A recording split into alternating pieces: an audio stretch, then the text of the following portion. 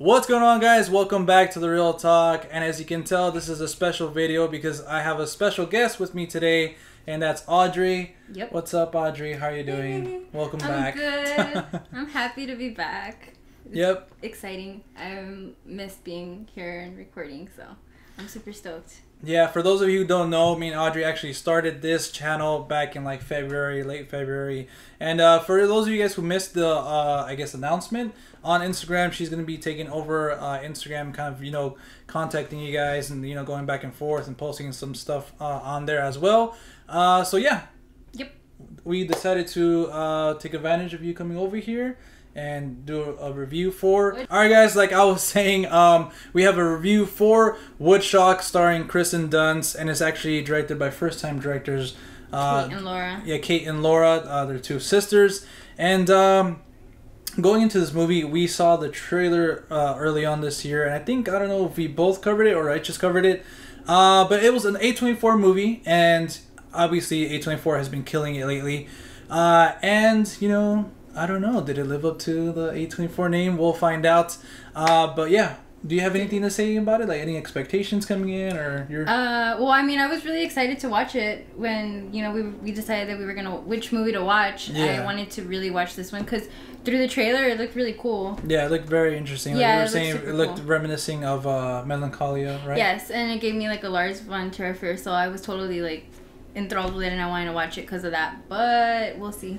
Yeah, we'll see. So let's start off with the negatives. Alright, guys, so starting off with the negatives, as always, for me, for this film, I felt like the story was kind of, I don't know how to describe it, I don't know if you know what I'm pretty sure you know what I mean. It was kind of there, but not there. Like there was a story, but it was just kind of hard to follow, and sometimes filmmakers do that. Like intentionally, and kind of make you think, kind of like Darren Aronofsky's Mother this past 2 weeks ago, I believe. So now, right? That film's kind of made you think stuff like that. And this film, I think it was trying to go for that, but it kind of had something missing, Yeah, I feel like it was there, but it wasn't.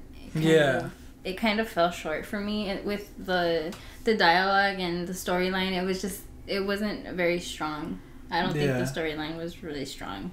I thought it was pretty weak, but yeah, I totally get what you're saying. Like, it was there, like I saw what they were trying to do. Yeah. But at the same time, I feel like it wasn't. Especially it wasn't with this being an A24 film, I feel like their stories a lot of the time are really strong, especially the characters, But this one just didn't really have it. So I'm gonna say my negative now. One of my negatives was the characters. I think they were kind of bland. Yeah, definitely. Like, they didn't really have any depth in them. I didn't find myself caring for them or feeling some sort of way, particularly for any of them, really. Like, they were just kind of there. I was like, oh, like, okay, but it wasn't really nothing that made me feel any sort of emotion for them or feel sad or bad or anything for them. So that's why the characters were pretty weak for me too. Yeah, exactly. I'm right there with you. Like, when we were talking about this film and its negatives, I kind of looked over that, but you're completely right. Like, these, especially like a movie like this, kind of, I don't want to say experimental, but, from A24, they've had those character-driven stories, and that's why, for us, as moviegoers, we are drawn to them, because we really care about the characters. But in this one, they're kind of just there. It just gets started, and we don't really learn a lot of backstory from them. We're not really given, like, even like a main character, kind of from Kirsten Dunst. But she doesn't really have a lot to, okay, she's just there. Yeah. She's going through some things, and then that's it.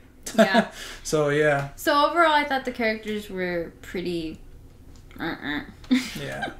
Alright, so for my next negative is kind of the overall, like, theme of it. There was a certain specific theme that kept playing throughout the movie. And, like, I like the theme, but it's just kind of used, like, so much. Like, just, like, random places. And, like, normally I'm a big fan of scores that, like, they use the scores and even songs nowadays. A lot of, like, movies are trying to use, like, different songs, like 80s or whatever. I'm a real big fan when they do that right. But in this film, I don't know, I feel like it was used a lot, more than it should have been. Yeah, I honestly didn't even really pay attention to the song, and that should tell you a lot because I'm like you, I'm a huge fan of film scores and stuff like that. I think they add so much to a movie. I think they're so important to add atmosphere and just give you a general feeling of a movie.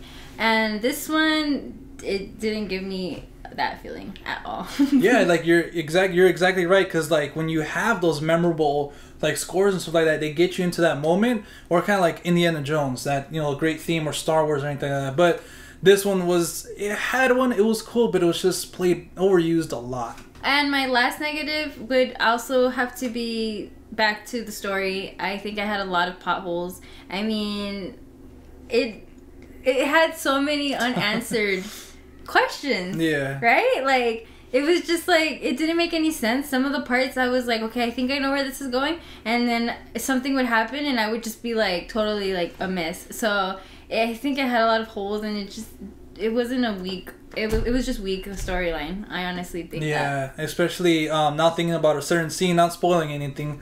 There's just this one thing like that was like centered, like they made an effort to like, okay, attention. She got this thing, and then like it just went nowhere, and I was like, that kind of threw me off guard because they gave it a lot of attention. So I was kind of like, what the heck, you know?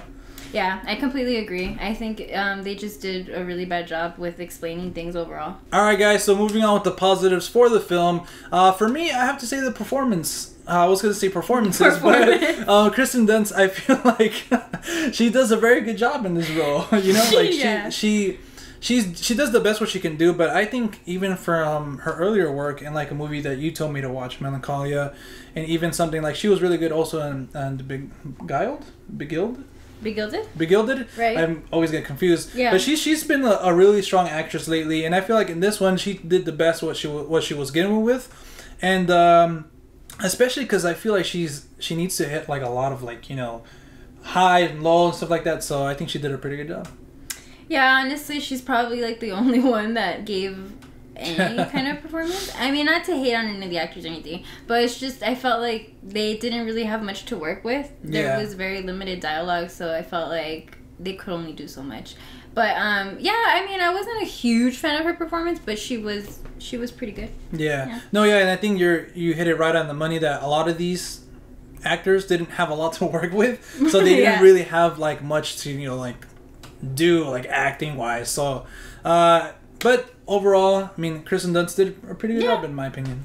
Going on with my positive, I wanted to touch upon the cinematography. Overall, aesthetically, it was a very nice movie to look at. It had sort of like this, I kind of told you, I felt like I was on LSD the whole movie, because I felt like it was all shot through like a kaleidoscope. You know those trays that you look through and it looks all weird. Yeah, you see like the reflective. I saw what they were trying to do, you know, make it trippy and like really like, you know, groovy and stuff, and it was fun to look at. It was some of the shots were pretty cool. Without spoiling anything, it does have some really nice shots in there, but also kind of touching upon, it could be kind of a negative, I don't know. It's just I felt like they kind of overdid it just a little bit. Okay. But so overall, it was cool, but it was done a little bit too much. Yeah, I wish they would have held back a little bit, just a little bit. No, I definitely agree with you too.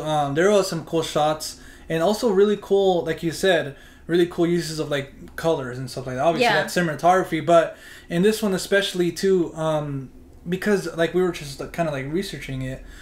This film it does make you get that feel of like when she's doing, you know, like drugs or whatever. Right. Like, it gives you that feeling. I think that's a credit to the cinematography. So it was pretty. Yeah, they wanted to make you feel like you were high. And they did achieve that.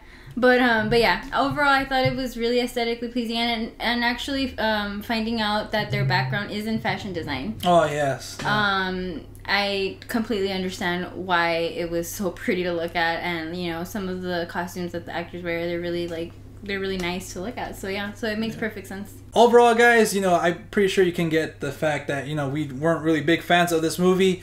I wish I can say I can get what they were going for, but I don't, you know. So with all the positives and negatives being said, I think I would give Woodshock 5 out of 10.